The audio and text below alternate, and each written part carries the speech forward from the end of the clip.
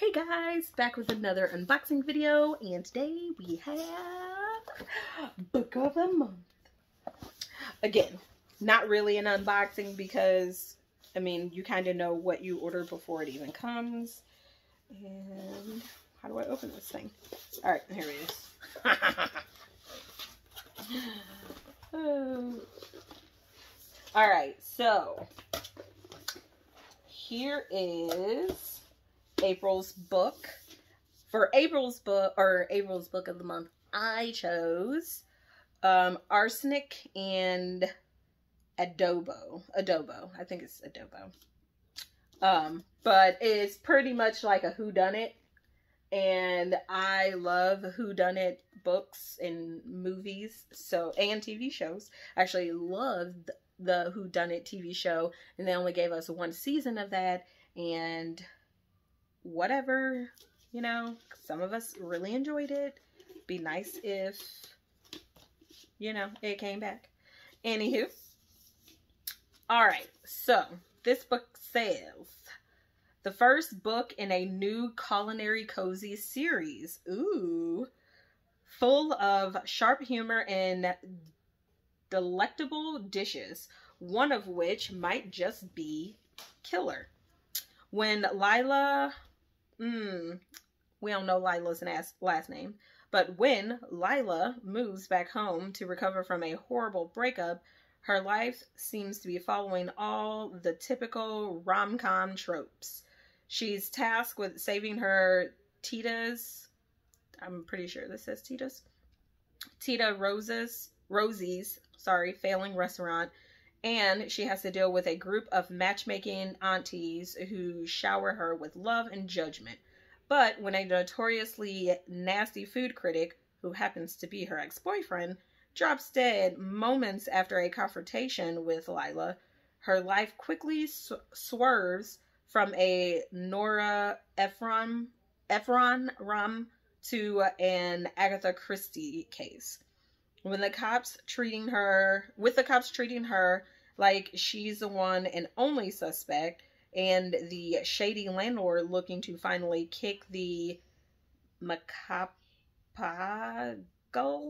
that's her last name, Macapagal family out. Sorry, I'm not saying that right. I know I can't be. So with the landlord trying to kick her family out and resell the storefront, Lila's left with no choice but to conduct her own investigation. Armed with nosy aunt network, her barista best bud, and her trusted Dotson, Longanisa? Lila, so the Dotson's name is Longanisa, okay? Lila takes on this tasty, twisted case and soon finds her own neck on the chopping block. Okay, it's only a mouthful because I can't pronounce the family last name. Is there a pronunciation key in here? I hope there's a pronunciation key in here. Ooh, boy. Yes, there is one. But I don't see the last name. It's a Filipino surname. Macapagal family. Thank you,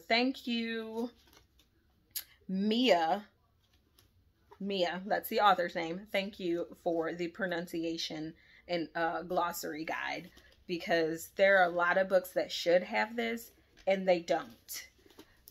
And how do they expect us not to completely butcher if they don't give us a guide to go by? I mean, I know I still probably butchered that, but there's a pronunciation key to help me out, and thank you for that.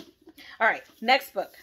This is an add-on that was part of last month's choices, and I really wanted to get it, but I got 3 books last month and could not get all of them. So, because I'm not part of the book club, so you only get 2 add-ons, and you can't get all 5 books. Like, if you're part of their book club, you can get all 5 books. Anywho, I have The Lost Apothecary by Sarah Penner. And this book is all over YouTube. It is a gorgeous cover. So far, nothing but good ratings. I do not read any, watch any spoiler videos because I don't want to get spoiled. So let's read and see. This says, a forgotten history, a secret network of women, a legacy of poison and revenge. Welcome to the Lost Apothecary.